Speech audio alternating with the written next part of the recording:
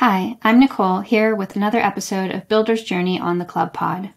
In this episode of Builder's Journey, I spoke with Will Rowe, CEO of Protein and one of the leads of Protein DAO, a community where people and ideas grow.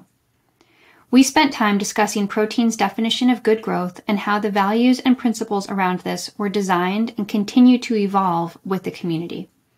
Will also shared some of the educational tools and resources built by Protein and how these connect to their values. It's a great how-to listen on taking a community from initial steps into sustainable development. Enjoy! GM and welcome, Will. How are you? Very well, Nicole. Very well. Really good to see you. How are things? Great to see you. Yeah, things are good. Busy, and good. Thank you for being here. Thank you for joining us here on the Club Pod for Builder's Journey. I would love, before we get started, for you to introduce yourself and also tell us a little bit about what Protein is. Sure. Well, GM everyone, I'm William Rowe, founder of Protein. We are a few businesses, Web 2 businesses that evolved into Web 3 through C Club back in February last year, cohort 2. And our mission out of all of Protein is about helping people and ideas grow. That's why we're called Protein. That's what we do. That's sort of where we go. And, to me, the introduction into Web3, which was a year ago now, was one of rabbit holes. I think applies for everybody in terms of discovery, but it really resonated deeply on its potential for the technology, and really connecting my existing Protein Web 2 businesses, which is an agency business, a brand consultancy, with a studios business, as we call it, which is a creative workspace and event space, with our small investment business, with our community at large, which manifests in various different places, in various different ways. But it was all pretty disconnected. And discovering Web3, discovering social tokens, discovering, and this isn't necessarily about the blockchain explicitly, I think this is more about a mindset and a philosophy of decentralized ownership. That was just, that's the aha moment. And I put a tweet out a while ago. It's like, I've been waiting 20 years for this. So it's like, it's here now. And super excited to really just test it. So what we're currently doing, specifically off the back of our C Club experience, is to build a tokenized community that we're currently running on Discord, and to really make our mission of helping people and ideas grow tangible, which we have embodied into what we call our good growth framework, which effectively is just a way of making decisions. If you want to be simplify it, it's a way of deciding collaboratively, collectively, what's important, and creating the metrics of sustainable growth, and really challenging what is growth and why do you want to grow. And there's a lot of existing amazing work out there from triple bottom lines in terms of profit, people and planet, ESGs. There's some phenomenal thinking, but we really want to bring that into a Web3 world. And we've looked a lot at B Corp and what they're doing, and it's not that, but I guess we're sort of borrowing bits from a lot of these existing frameworks and approaches to actually develop it into something that's practical, useful, and ultimately creates value, which underpins any token in terms of that core utility. So that was a lot, but ultimately is where we're going, and super excited to be sharing our journey. Hopefully some of our learnings, so other people can not make the mistakes that we made. But see where we end up. Yeah, well, that's why we're here, and so much of this is about sharing the bumps and challenges and learnings that we've been through so that other projects can take from that. And we came through the second Seed Club cohort together. And so it's been really fun watching Protein go from an idea to something that's just really making a name for itself in Web3. I'm curious, you had many different communities. As you mentioned, Protein was already a lot of different things before Web3. There was the agency, there was the physical space, there was this community. And when you started transitioning into Web3, how did you think about who you were going to bring in from those existing communities into the Web3 community? And how did you think about finding new members, new sort of Web3 native members? What does your community currently look like if you were to look at sort of previous Protein members versus new Web3 people that found you, just within the Web3 community? How did you think about that, and what does your community look like now? Yeah, it's a good question. So in terms of numbers, on our mailing list, our monthly supplement, 35,000, combined socials, about the same. Our previous platform, which was on Mighty Networks, around 5,500. And then, specifically within that, around our studios community, which is very much where I am now, our workspace, that's like 150, or our agency, network of creative scouts, consultants, similar sort of numbers. So yeah, disconnected, if you want to Venn diagram that out. And we spent a lot of time asking that question of, if we were going to start again, what's wrong with the current in terms of how we can improve it, but who do we want in this community? And the simple answer to that is alignment of values. And really what I guess our challenge was, and maybe was slightly different from some of the other projects in C Club, is the fact that we've been around for a while. We sort of gathered a whole lot of people, and that's no disrespect to those folks, by the way. But, you do anything for a long time, and, people get connected. So we were like, okay, we proactively and intentionally made a clear cut and closed Mighty Networks, and then basically asked people to reapply through a screener. And, we took our time, to really make sure that those questions that we were asking were screening against the right values, but really before that, even asking a question about what we're trying to achieve here. And this is where the good growth mission and ambition, came from. And then to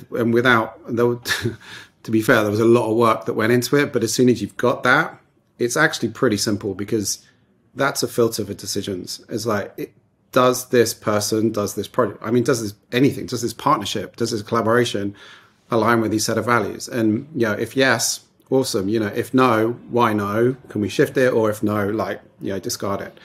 So that's, and again, in terms of if there are other communities looking at this that wanting to migrate, that ultimately would be the recommendation for, where you should spend more time than you think.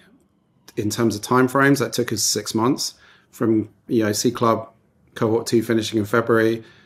We didn't launch until September in terms of, public launch. And that was also just the team and, getting our organizational structure in place. But really the work that went into that was really nailing that, good growth mission, and is now something that is core, literally, to all decisions, and hopefully will, be in the future as well. Yeah, so let's talk a little bit about good growth specifically. And I'm curious, because you were talking about values and values being central. And when you have those values, then everything sort of trickles out from there, and it makes other decisions easier.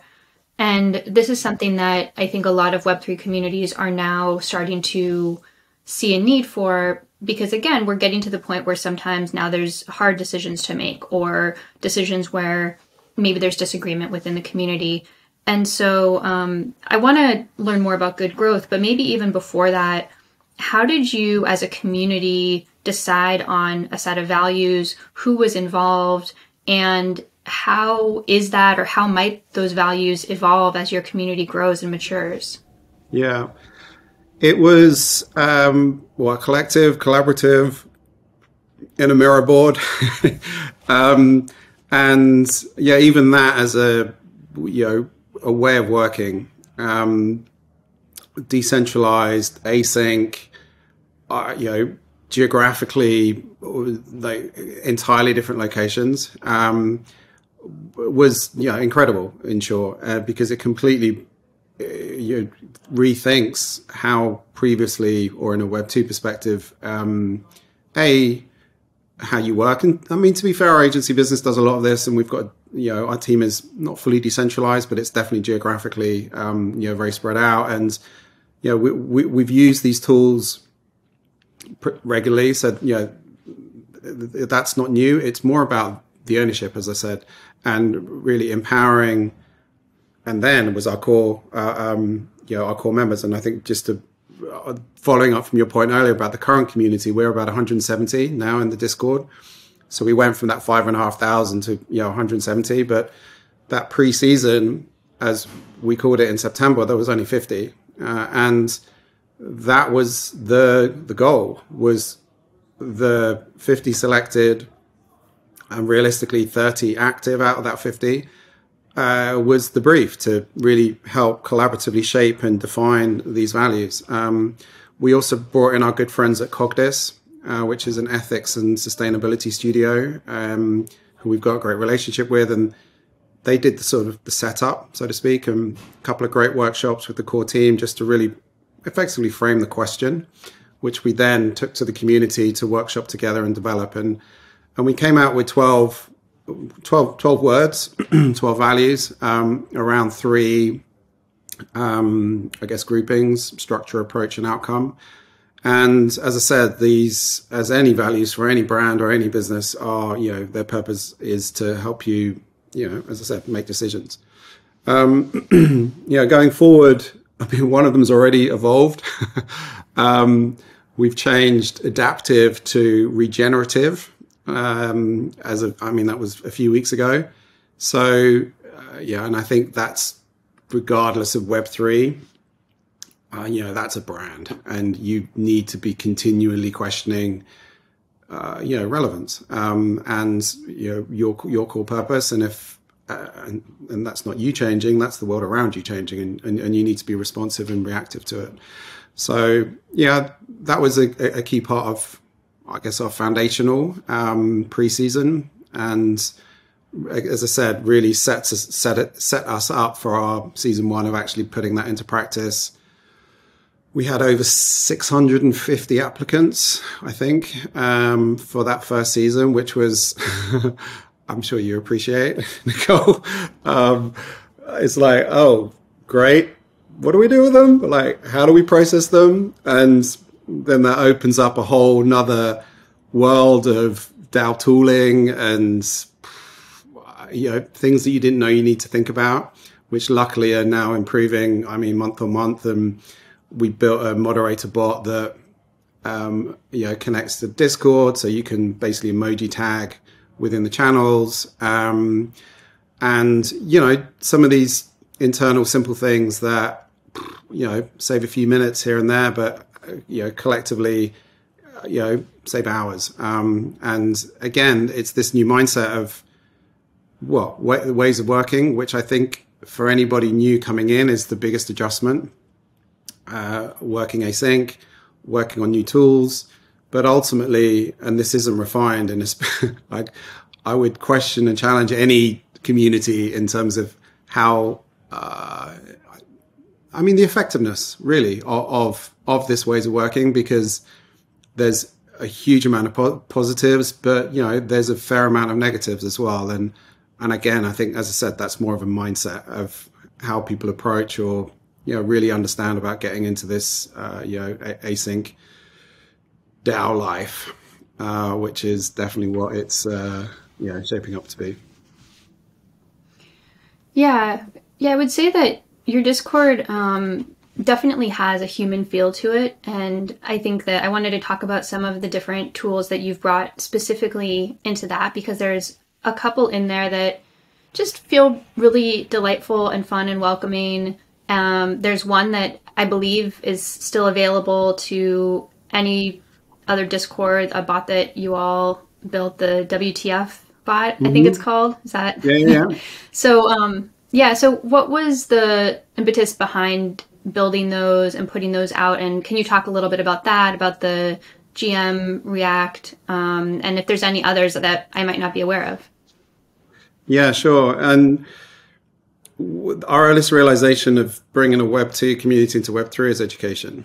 And how can we help our current community really understand what the fuck this world of Web 3 is? And so, that's where we started. And we had a load of education and like how-tos and like a learn section, but, very much written accessibly. And we've always done that from early news feeds, any content we put out, even our consumer research reports. It's always natural language, accessible language, really translating whatever it is, a macro trend. We've even got, you haven't seen them, a series of our reports are called Dirty Words, which is one down from banned words. We have a banned word list within our business that are words you cannot use, but then we have dirty words, which are words that have lost all meaning. Like, what do they mean anymore? And our first one was exclusivity. We've done one on influence. We're currently working one on community. So, all of these, we kind of know what they mean, but like, actually, what do they mean? And actually, what do they mean in the context of, today's world? So, that's where we've come from. And the WTF bot was, a simple, as far as we're concerned, needed way to help our Web2 community understand what WAGMI, like every single different acronym out there. Because if you don't understand the language, then how are you going to learn? And this is a fundamental, this is even beyond your onboarding. This is just about literally what is going on and what are they even talking about? And that's it. So it's a simple Discord plugin. We're on 60 plus servers at the moment. And you put a question mark on whatever the word is, and it's not all acronyms. And it just comes back with a description, credit the source, off we go. We've just done a collaboration with the Crypto Lexicon guys that have basically built a really nice, very cool, because Greg's involved, NFT, GAN generator thing, front end. But ultimately, we're sort of a bit more of the plumbing and the database at the back end. But, they all go to serve the same purpose. And I think that also touches on something else we're working on, which is, is a DAO to DAO bridge, and really recognizing the need of, openness within communities that share the same values. Coming back to, obviously, our relationship with C Club, which is deep and meaningful. And it's like, well, let's not think about them in silos. Let's think about ways that collectively we can reach these common goals. And there's a lot of incredible builders out there who are answering these questions, like the guys at Guild, with Agora. I mean, next level stuff. But then also just some practical fun stuff like our GM bot, which we haven't actually released. We were talking about the other week, actually. Is just a very simple, every time you hit GM and channel, it automatically adds a little sunshine underneath. So you don't feel lonely. I don't know if the other servers have already got it. But it was just a couple of other little extras that we put in. And now I think there's a proper GM thing, and there's rankings and, streaks, and it's like properly gamified. We didn't quite go that far. This was a bit more light touch, but, recognize Buenos Dias and, a few different language variations from the GM, but also for our custom emojis that we'd built. So I think all these, they're all small, but for anybody entering, it's one of, I think to your point, is one of a personalization, but, it feels different. It looks different within the context of, it can look different within Discord, which is incredibly limiting. And frustrating at times. But it is ultimately about, it's practical. And if that can really help people understand what this means, that they therefore feel a bit more confident to contribute or put their hand up to get involved, then, we're getting to where we want to get to.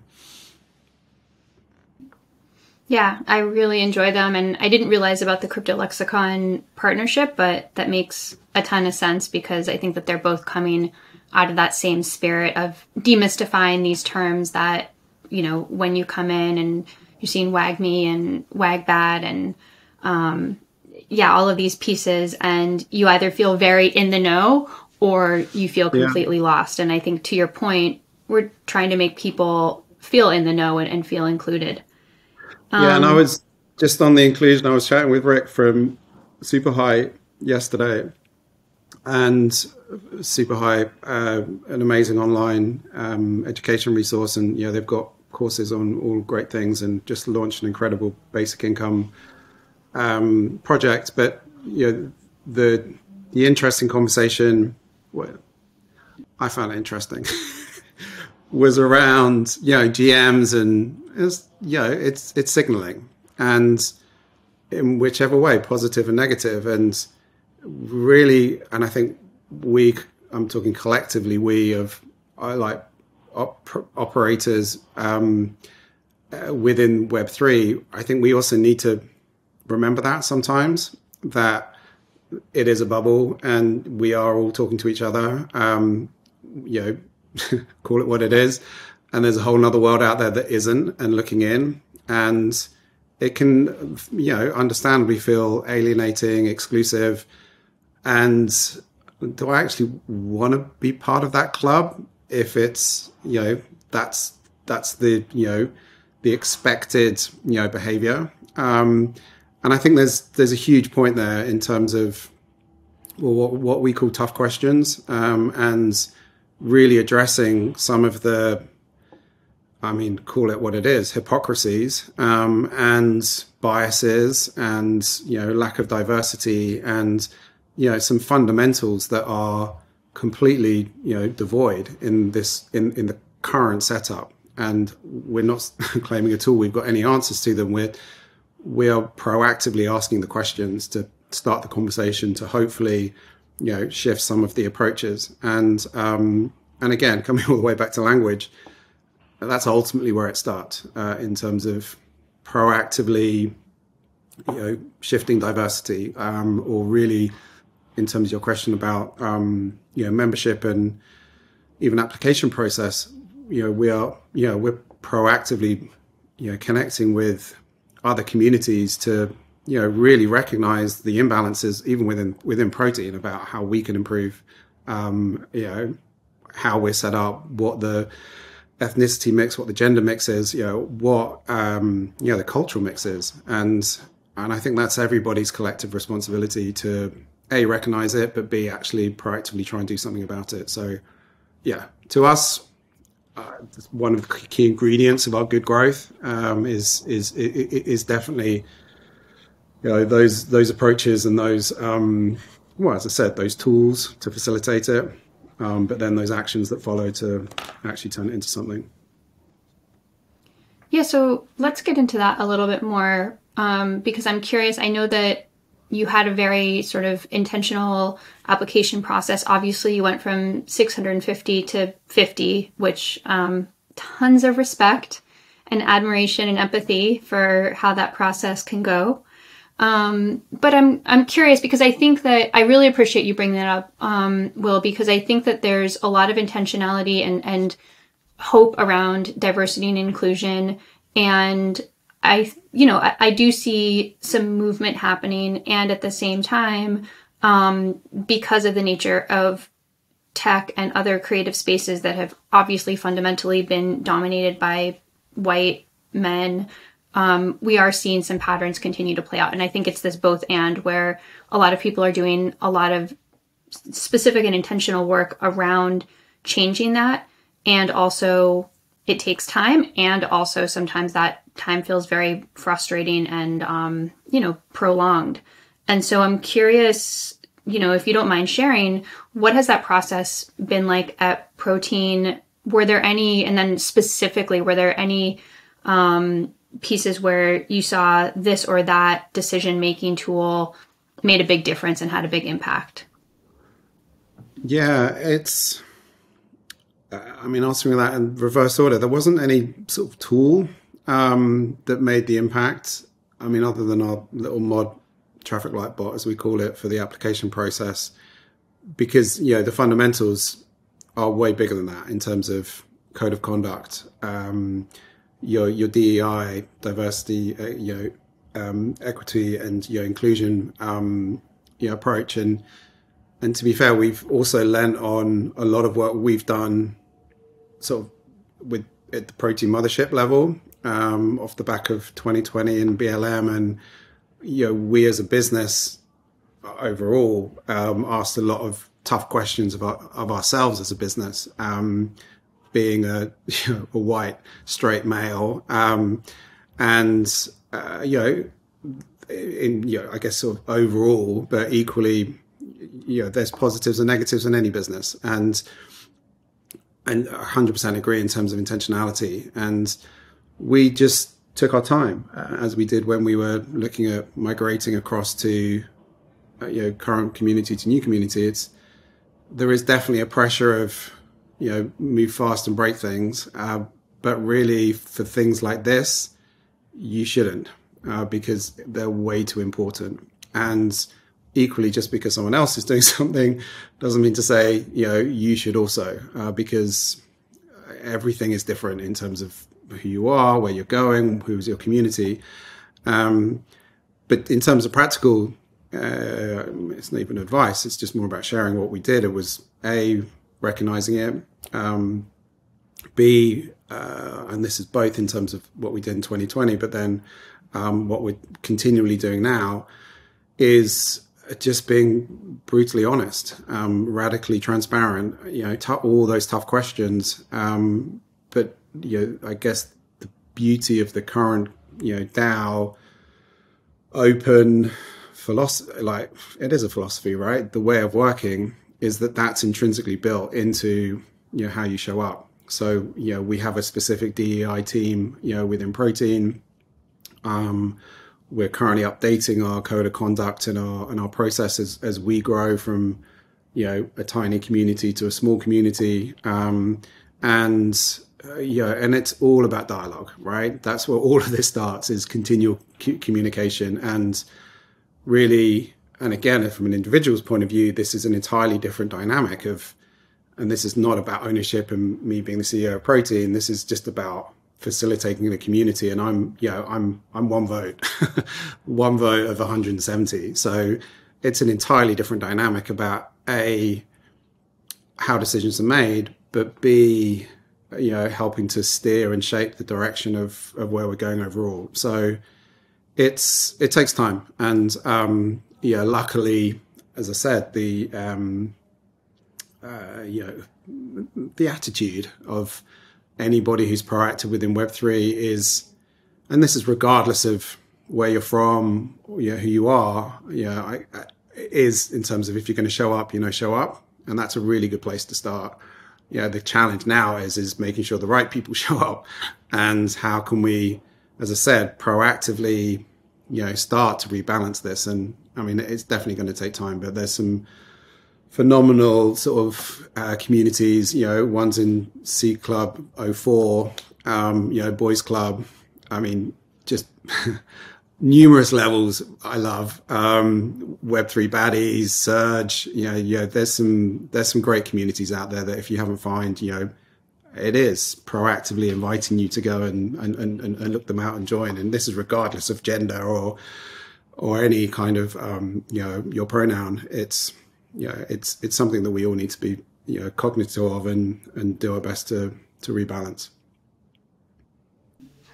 Yeah, it's definitely a work in progress. And I'm hopeful about what we can bring to Web3 and institutionalizing some of these changes. You mentioned a little bit about governance, and you are one person with one vote. And so I'm curious to switch gears a little bit and talk about governance and tokens. And those are two really big topics. So let's start really basic first. Can you tell me about the Protein token? How did you make some of the fundamental early decisions around supply and initial distributions? Sure. So we are ERC20, 100 million minted last February. We, as I think we all did in seed this time last year, didn't really have any idea what we were doing. I have now a little bit more of an idea. And and just to answer your questions about the early allocations, just really looked at existing communities from FWBs to forefronts that were in similar sort of place, just in terms of how they're doing it, but then really using that to sort of see works for us. And obviously C Club was a part of that initial allocation, 3%. And then the core team, which I'm part of, was another allocation in terms of the core team. And then a number of different advisors. And they were, without being too dramatic, beyond influential as a sort of post-seed club journey. And really, selective, intentionally selective, to my point earlier, in terms of diversity, but B, in terms of capability. And we agreed with them an allocation for their contribution in tokens, gave them the option of, and it's hard because when something's not worth anything, it's incredibly subjective conversation, but the future potential, this is not investment advice, but also respecting them as experts and giving them the option if they wanted it in fiat or stable, as well as tokens, and a couple of them chose that. So, and I think that's also another thing to consider, that not everybody is going to want to work, contribute for your tokens from day one, unless you've got something obviously incredible. And so really, the rest was kept in treasury, which was around 70%. So, without going to the full detail, it's actually all on our snapshot. If you want to get into the details of the current allocation for when we raised our pre-seed just before Christmas. And even with that was intentionally selective for individuals. We didn't want to speak to funds. We were only raising 250K. So it wasn't like a huge amount. I mean, it's still it's all relative in terms of valuations and raise. But again, it was about the who, and who are these people coming in, what were they bringing and contributing, and where were they adding value. So I think all of these things are our things to consider if you are looking at that. Obviously, based on where you're going, what you're doing, when you need it, who you need it from. But ultimately, the general, I guess, sort of starting, pizza pie, is sort of keeping at least 70% for treasury and ultimately for future use, and then splitting the rest between core team, advisors, and early investors. That's incredible top line version, but that's ultimately where we ended up. But interestingly, and maybe I shouldn't say it. Well, we haven't finalized this conversation yet, but we are currently looking, this bit we are definitely doing is looking at porting across to Polygon, a pretty big chunk, purely for the practicalities of, avoiding gas fees and my point about accessibility. We've got incentivizations. We've got a whole model around called Earn to Access for our newsletter. So if you submit a great link, it makes the newsletter, you earn 500 proteins. It's currently 5,000 proteins to get in. So if you submit 10 good links, you can get to protein. So again, about rethinking models around access that is around contribution rather than necessarily buying your way in, because who knows what that price is going to be. But the pure mechanics, even with the WTF bot, we're adding 500 protein sort of incentive to submitting your term. There's no point doing that if we're sending them ERC20 tokens, because the gas price is, let's not talk about the gas price. So if anybody's starting today, I would 100%, clearly, or consider, running it on alternative networks. Obviously, if you are aware of what you really know what you want to do, then there's obviously prestige, and this is a whole nother podcast.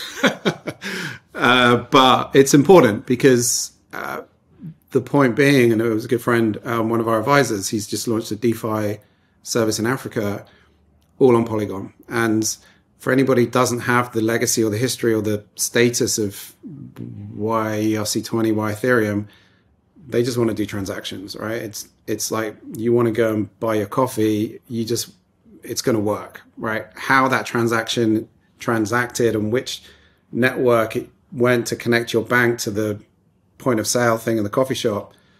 I mean, really, who cares? If you want to look at it from a purely consumer perspective, which ultimately is where we're going. Obviously, we're still early, but from a consumer perspective, they don't care. They just want it to work. So I think that's something to really consider in terms of which chain, and because ultimately the utility's there, and there'll be a whole bunch of comments, I'm sure, about whether this is a good idea or a bad idea. But I'll ask the question, and that's one of our big tough questions that we have in our Discord right now is L1 v L2, or Polygon versus Solana versus Clio versus all the others. But let's not soak up more time talking about that. Yeah, it's funny because I think that you were talking about your token distribution, and looking back a year later, it all does feel very basic, right? You talk about, well, it's this basic pizza pie, and we did this much for this group, this much for this group, this is in the treasury, this is how we're thinking about it, this is how the tokens go out for this action or that action. And yet at the time, a year ago, that thinking was not as advanced and evolved, and there weren't as many people who had gone through that yet. And so it did feel very early and scary. And, a year later, I think that there's some really nice templates thanks to people like you. And, I think that here we are in this new conversation where L1s and L2s feel very confusing and the stakes feel very high that you might make the wrong decision. And there's people, again, pioneering it, but there's not a tremendous amount of great templates. And so I think it also just speaks to how important the building and learning is, and that there's these cycles and that we're embracing those cycles. So I congratulate you and thank you for all of the learnings that we're going to be able to take from you in the future. Well, it's all part of building in the open, right? And sharing as we go. And I mean, one of the things, just to build on that, a key part of our good growth is to build a fund, to really be in a position to, literally put our money where our mouth is, to support these projects. And, we're loosely framing it under this sort of Gitcoin for culture, and, recognizing, it's this thesis of sort of culture as a public good, and nobody really owns it. But, there's a lot of incredible creators and organizations and communities, contributing to it. And for those who don't know about Gitcoin, I would 100% look into it. But effectively, our analogy is a sort of a cultural incubator. They have incredible grants programs, they have sort of an investment piece, but a huge sort of education, sort of division and section within their setup, and that resonates deeply. And again, in terms of that role and that ambition, and coming back to our DAO to DAO bridge, and ways collectively and collaboratively we can move forward and share as we learn. And that, I just sort of even pausing to think about the analogy of Web2 businesses sharing monthly budgets or, how they work their legal frameworks. It's just like, you wouldn't. These are IP protected, contractually protected IP. And it's, it's out there. And actually, two of our team, Fancy and Chu, wrote this great piece called Permissionless Brands, which I also highly recommend you look up, that, really challenges these new models of permission and ownership within, it's more applicable to new brands, but equally could be applied to existing brands, and challenging that line of what do we own, without getting too messy about it, that it is all about the greater good and building in the open and sharing and back to this idea about sort of culture as a public good. Yeah, I've spent a lot of time negotiating with many lawyers over many years, thinking about all of the things that couldn't be shared and that had to be kept secret for whatever reason. And it's just such a different world that we're in now, where we're actually all benefiting from sharing a lot of these learnings, because when you put your information together with somebody else's information, all of a sudden, then you have this whole other set of answers that are unlocked. And it's a great space to be in. It'll be interesting how it matures and evolves as this space becomes, beyond sort of the experimentation phase. But right now it feels pretty fun. Well, I have maybe one or two final questions. Staying on that topic of tokens and governance, I'm interested to learn what it's like on sort of the day-to-day or the ground level. You spoke a little bit about different ways that community members can earn tokens, whether it's through contributing a link or contributing a term to the WTF bot. And I'm curious, obviously you've been really specific with the values and principles that you're building within Protein. How has that permeated into how you think about tokens within the community?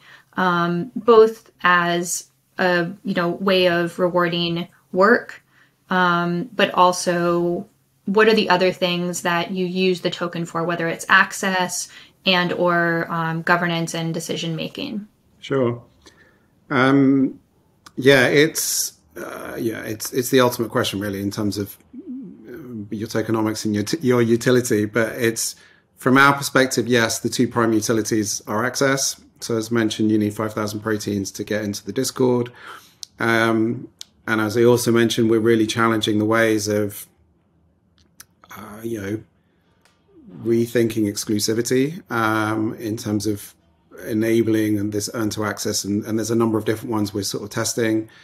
We've also built, we just launched actually this week, this Protein Guest Pass. So it's like a 30-day NFT membership for those who not necessarily want to be full-time members. They might be potential investors or partners or collaborators, just want to drop in without any of the faff, which it is, of airdrops and, token gating.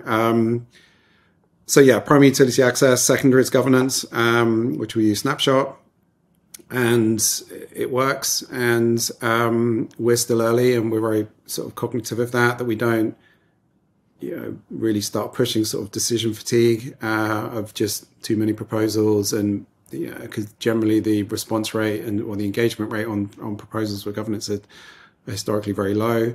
Those are the two main ones. We're still pre-liquidity, so there's no way actually to buy our token. It's something that is next for us on the roadmap.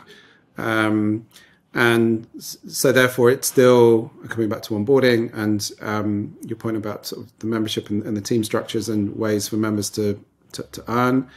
It's very manual, which is good in some way because we can be really, it's not even about the curation of it, but this is sort of very much, personalized in terms of the individual emails that sent out and when you arrive and there's a team that look after you and these important arrival, experiences, if you want to call them that. But then I think in terms of the overall, bigger plans in terms of that extended utility, how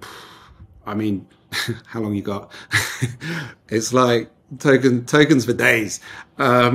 already thinking about how we integrate it within, all the previous communities I mentioned that still exist and still function, whether that's tokenized access into our workspace, perks as we call them. So, as a member, you get discounts. These are all super easy and actually relatively straightforward to implement. Even within our brand world, within agencies, about brand collaborations. And we've done a lot of thinking about, which is, it's quite an alpha, but like an extension of this NFT guest pass about how we can bring brands into the mix, and they can still contribute. And this is about, more about patronage, and we've got very good, deep brand relationships, but we're very keen and cautious about letting any brands in, without, constructive consultation and collective decision, but equally just really recognizing, and again, it's the same filter, right? Alignment of good growth. And if brand aligns with good growth values, and not all brands are bad, right? There are some good brands out there.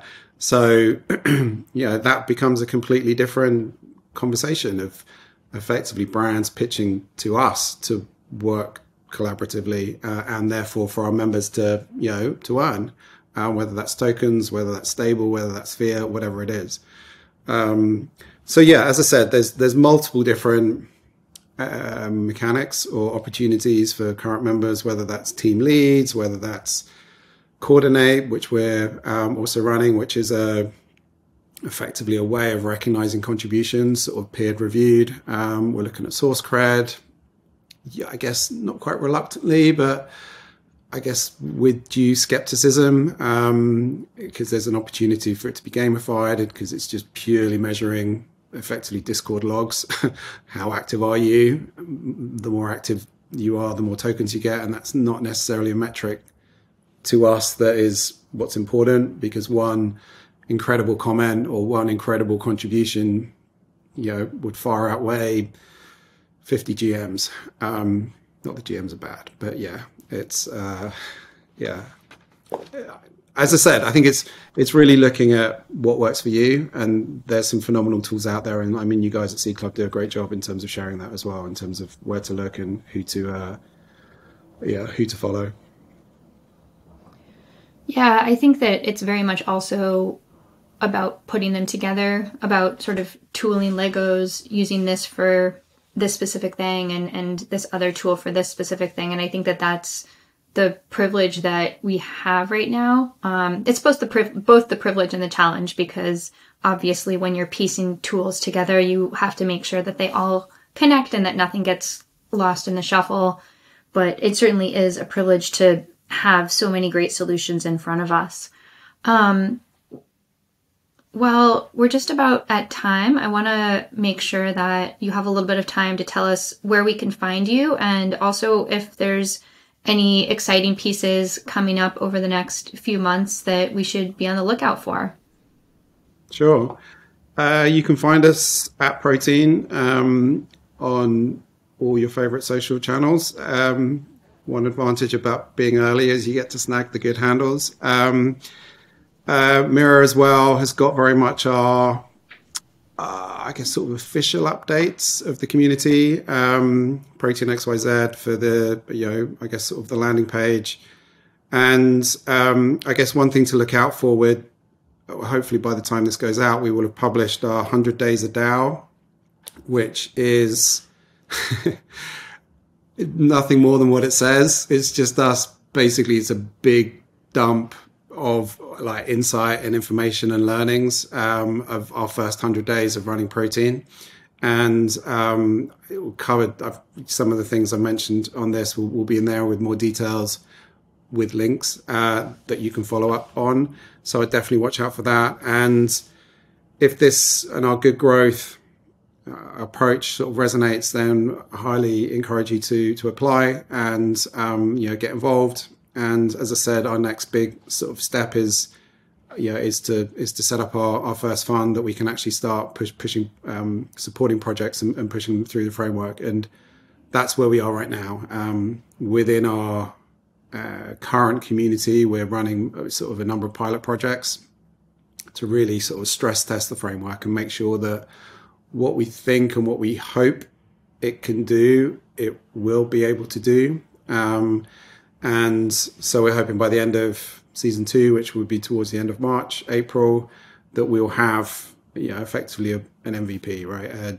Something that is stress tested and works, that we can then open up and start inviting out other projects. And this to me is why it's great to see some of the projects coming through, C Club, and there's definite overlaps. I did mention to Jess that I think he liked it, that we were sort of more like a seed club finishing school, which is a compliment, by the way, in the fact that, you guys do such a great job with the accelerator program, and I know that you guys have also got your investment venture side, but, there are also other needs sometimes, or resources, or, things that can be layered in that, that might suit. So, and that to me is why these relationships are so important. And, collectively, collaboratively, we can all get to where we're going.